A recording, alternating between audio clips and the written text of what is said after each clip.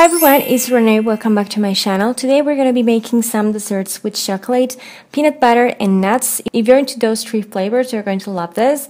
They're kind of cookies, but yeah, they're pretty simple to make. As far as for ingredients, we're going to be needing chocolate. The type of chocolate pretty much depends on the type of chocolate that you like. Peanut butter, then some nuts. Quantity depends on how many chocolate treats you want to go for. So this is how much I made. As far as tools, I'm using a piece of cardboard and a pencil, bits of wax paper or parchment paper. Then I'm using a sandwich bag or Ziploc bag and some scissors, a spoon, and a knife. Now the knife is optional. If you're going to be using a food processor, you just don't have to use a knife.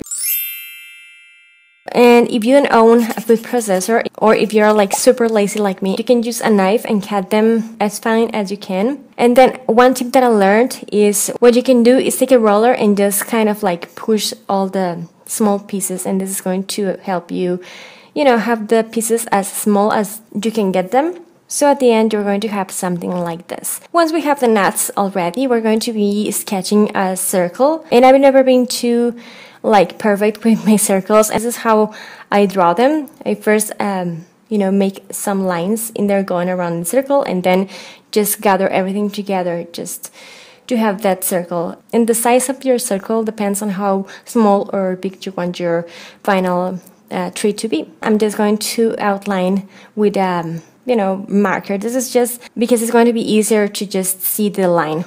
If it is a bit darker, I'm using blue because I like color blue. The circle doesn't have to be perfect at all because it's just going to be for reference. But anyways, once my chocolate is ready and just melted or just tempered, we are just going to start, with the shape.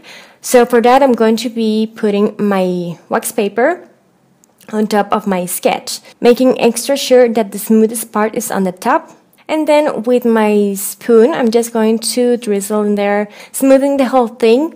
With a toothpick, I'm using to remove all the air bubbles and just kind of making sure that everything is just, the shape is as round as I can get it to be. And then I'm just going to shake a bit to just make sure my chocolate is kind of smooth. It doesn't have to be perfect at all, but it's just, resembling a circle there. Then I'm just going to let it dry or set. While I'm doing that, I'm going to be working on my Ziploc bag or just my sandwich bag. And I'm just going to fill it with my peanut butter.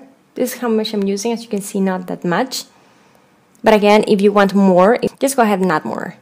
Then I'm going to make a small hole. And once our chocolate is hardened, we're just going to be taking our Ziploc bag already filled with our peanut butter.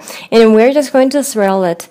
The easiest way that I find is just to lift your hand a bit and just let it go from there. Just going around in circles. It takes practice, honestly. The first ones that I did were really, really bad. The more you practice, and the better they look. So once you have your swirls and everything is ready, you're just going to sprinkle some nuts in there. And then you're just going to just remove the excess.